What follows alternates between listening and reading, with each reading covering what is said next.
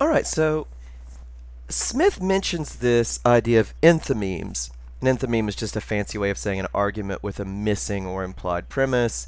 You know, it assumes something that it doesn't state, and it needs this assumption to be valid. Um, you know, enthymeme is just an argument with missing premises. Just don't confuse the missing premise itself with an enthymeme. An enthymeme is just a name for an argument that has a missing premise. All right, he goes through this pretty quickly. And it's a tricky concept, and we'll say a bit more about it when we get, to formal logic in a few weeks, because I think it'll be a lot easier to figure out how to deal with these once we do that. But since he brings it up, I think we should look at the concept a bit more closely so it's not so mystifying. So let's look at an argument that is an enthymeme, that very clearly has a missing premise. So, birth control is unnatural, so birth control is wrong. Well, look, logic, validity is all about form, so let's look at the form of this argument. A is B, so A is C. Birth control is unnatural, so it is a thing that is morally wrong. If we were going to use these all, some, whatever statements that we've been talking about, what would fill this in and make it valid? Well, all B is C, right? A is unnatural. All unnatural things are immoral. So being an unnatural thing, A, birth control is immoral. Birth control is unnatural. Anything unnatural is morally wrong. It's our missing premise, so birth control is morally wrong. Now look, one thing I think should already appear to you guys is it's useful to know about this concept of missing premises, about enthymemes, because a lot of times the premise that the person won't state, the missing premise, will be the most dubious one, the one most likely to be wrong, right? We have a valid argument here. Is it a sound argument? Almost certainly not, right? Do you really agree with the statement that anything unnatural is morally wrong? No, right? I mean, taking penicillin for a toothache is unnatural. None of us would agree that that's morally wrong. At least most of us wouldn't, right? So this is not a sound argument. Once we bring out the missing premise, we see that the missing premise this argument needs is not one we're going to accept. We see that it's not a good argument, and we see why it's not a good argument. All right. Our evidence shows that the victim's ex-wife, his business partner, or his sweet Aunt Betty committed the murder. We know the business partner didn't do it, so the murderer was the victim's ex-wife. We rework this a little bit to put it in our 1, 2, 3 form, our premises with the conclusion at the end. The victim's business partner, his ex-wife or his Aunt Betty, committed the murder. His business partner didn't do it, so his ex-wife did. Or remember, logic is all about the form. Validity is about the form of an argument. So let's look at the form of this one and see if it is in fact valid. A, B, or C, not B, so A. Remember, validity is about, can the premises be true and the conclusion false? If you can imagine a way that these premises are true and the conclusion false, the argument's not valid. Well, how could you imagine that these premises are true and the conclusion false? Well, it could be C, right? Not B means it has to be A or C, but to say for A to be the only possibility, we have to get rid of C, right? That's the hole in our argument. For the argument to be valid, we need to plug that leak, right? A, B, or C, not B, not C, so A. Now our argument is valid, right? We have eliminated all the possibilities except A. Maybe our detective just assumes Aunt Betty is so sweet she didn't do it. That would make him a bad detective. Whatever, we don't need to think about that. But we need to eliminate that possibility for this to be a valid argument. The victim's business partner, his ex-wife or his Aunt Betty, committed the murder. His business partner didn't do it. Aunt Betty didn't do it.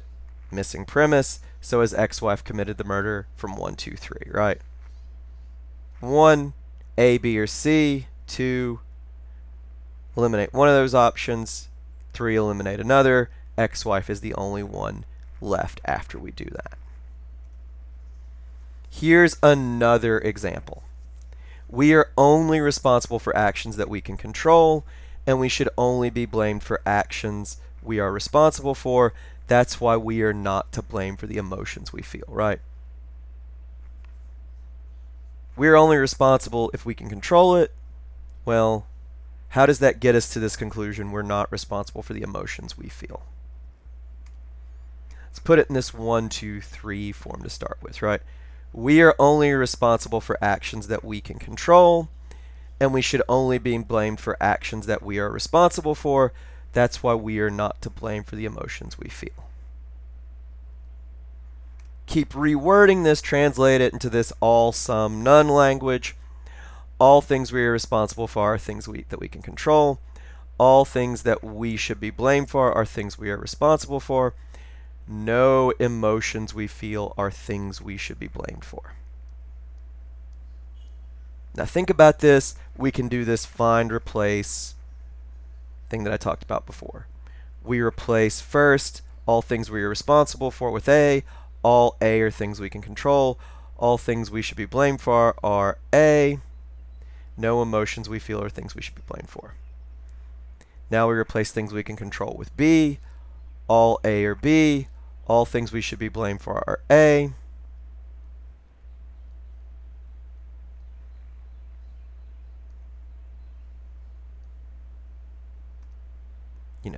Now we can replace this things we should be blamed for with C. All A or B, all C or A. No emotions we feel are C. Last thing we need to do is replace emotions we feel. Well, we'll replace this. I'll be unimaginative. We'll go with D, right? All A or B, all C or A. So D are not C. Now look. Think of this as sort of a chain of dominoes. Like, what would tip over the whole chain here? Well, whatever it is has to be something that mentions D, because we are missing this sort of bridge from D to C, right?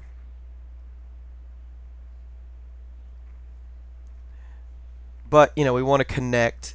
We're all this talk of all A or B. Well, we also want to connect it with D somehow. So what would work? All A or B and all C or A. Well, how could we show that no D or A? Well, if we assume that no D or B, right? No D or B, then no D or A from 1 or 2. If all A or B and D's aren't A's, then D's aren't B's either. Well, since all C's are A, if no D's are A, no D or C from 2 and 4, right? Now that might be really abstract. Let's see what it looks like if we actually write it out. All things that we are responsible for are things we can control. All things we should be blamed for are things we are responsible for. No emotions we feel are things we can control. Missing premise. No emotions we feel are things we are responsible for from 1 and 3. No emotions we feel are things we should be blamed for from 2 and 4. Once we pop in that missing premise, it's like a line of dominoes. Everything else falls. It will often be that case with missing premises.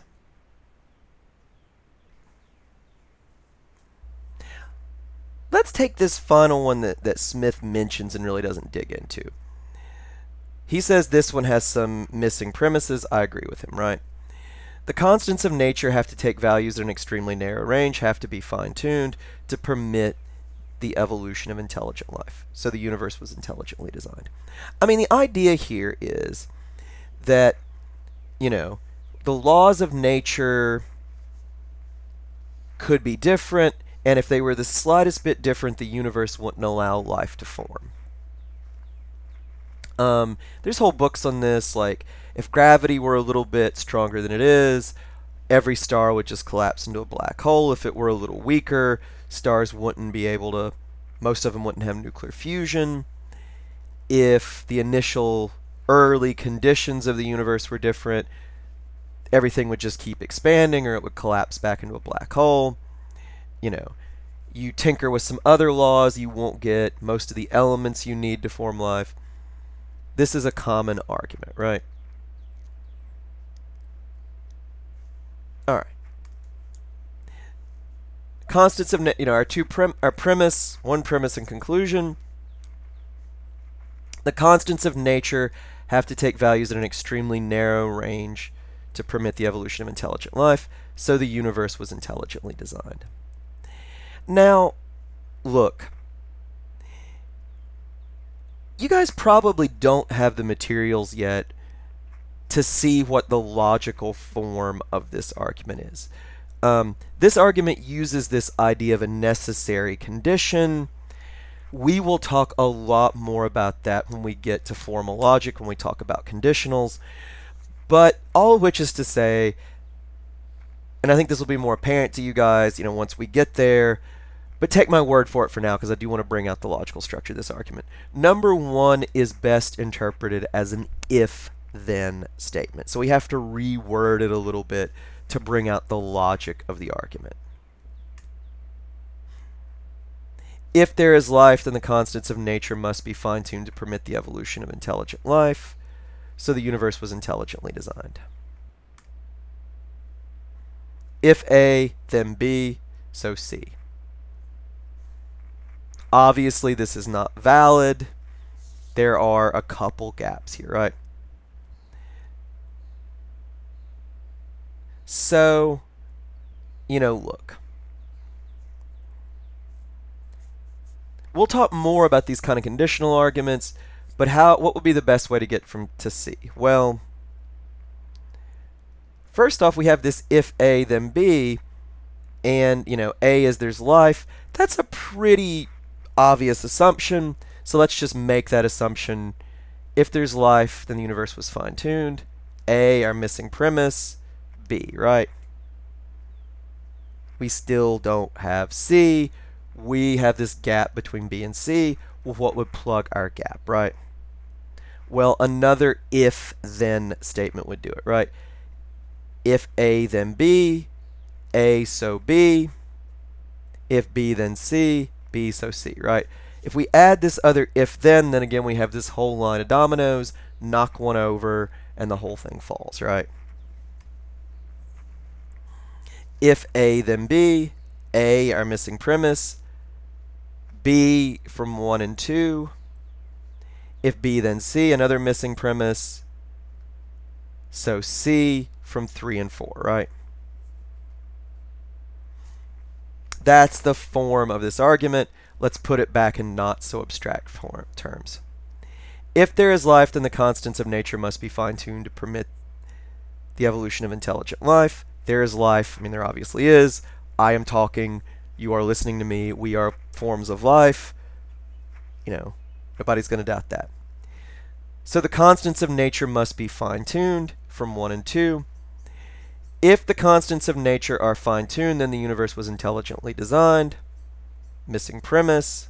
Or then the universe must be intelligently designed. Let's put it in a more strong way. So the universe was intelligently designed. All right. So, and now, is this now a good argument? It's now a valid argument. We've plugged the holes in it. We've filled in our missing premises. Well, is it a sound argument? To decide whether it's sound, we need to look and see if we think these premises are true. 2, there is life. Obviously, that's true. We can assume that. It goes without saying. No problem. And a lot of times when there are missing premises in arguments, the person isn't up to anything shady. it will just be the case that it's so obvious you'd be an idiot to state it, right? 4, if the constants of nature are fine-tuned, then the universe must be intelligently designed. Well, is that premise as obvious as 2? Is it obviously true that if the constants of nature are fine-tuned, look, there's a lot of ways the laws of nature could be, and a lot of ways that they might be wouldn't allow life to exist, and they just seem to be in this narrow range that would allow life. Does that show that they must be intelligently designed? If the dials are all in the right place, does that show that there must be somebody up there setting the dials, right? Well, maybe not necessarily, right? It could just be that we got incredibly lucky. It could be that the constants of nature are just so that they're fine-tuned out of sheer random chance. So this is kind of what Smith is pointing at. He thinks this is a very dubious argument. I'm not sure exactly what Smith's religious convictions are, but, atheism is very trendy among a certain kind of philosopher. I'm thinking he's, he's generally fairly in the trendy group, right? So, now look, I'm actually not an atheist, but I actually think he's right. I think 4 is dubious. And I think this is another case where drawing out what our missing premises are, it shows us, what we should and shouldn't accept. It shows us where the argument might go wrong. 4 is the weak point here. If a premise here is false, it's going to be 4. Now, I do want to say one more thing about this argument, and it's not strictly related to anything Smith says, and it's not strictly related to the materials in this chapter. If you want to stop the lecture at this point, feel fine. Alright, so assuming you didn't, remember that there are 2 kinds of arguments, right? And we are only talking about deductive arguments because we are only talking about whether arguments are valid. Now, this argument for fine-tuning for some kind of intelligent design, which is a really loaded term, I agree with Smith. This is not going to be a sound deductive argument because 4 is very, very dubious. But remember, there are 2 kinds of arguments. There are deductive and inductive. Now, we're not going to talk much about inductive because we just don't have the time. We need to focus on one thing, try to do that well instead of try to do everything. But I actually think that if you interpret this as an inductive argument or give an inductive argument in sort of the same area, you get a much better argument. The inductive argument might look like this. If there is life, the constants of nature must be fine-tuned to permit the evolution of intelligent life. There is life, so the constants of nature must be fine-tuned. If the constants of nature are fine-tuned, then the universe was either intelligently designed or the fine-tuning happened by random chance. It is incredibly unlikely that the fine-tuning happened by random chance, so the universe was very likely intelligently designed. This is not a valid argument because it is an inductive argument. Remember, no inductive arguments are valid. Whenever you talk about likely or probably, you're in the land of inductive arguments. None of them are valid because there's always a way these premises could be true and the conclusion false. But they could still be pretty good arguments, and I actually think this is, a pretty good argument. I find it pretty convincing, right? It's not a sure thing, but it does seem incredibly unlikely. That gives us reason to think this is likely. Now maybe I'm wrong about this. Maybe 5 is false, but I actually think, 5 is going to be the point we want to argue about here. but, you know, the 5 here seems less dubious than 4 in the deductive version of this argument. Anyway, if that doesn't make sense to you guys, you know, don't worry about it. One thing I would say if you've listened to me this long, though, is there's a lesson here, which is, you know, often we need to decide what kind of argument the person's offering, and sometimes what might be a perfectly good inductive argument will be pretty stupid if we interpret it as deductive, so we shouldn't do that. I think Smith might be a bit naughty here to do this, because most people who make this argument are not making it as a deductive argument, because it has the problems he points out, that 4 is very dubious. But if you make it as an inductive argument, it doesn't have those obvious problems.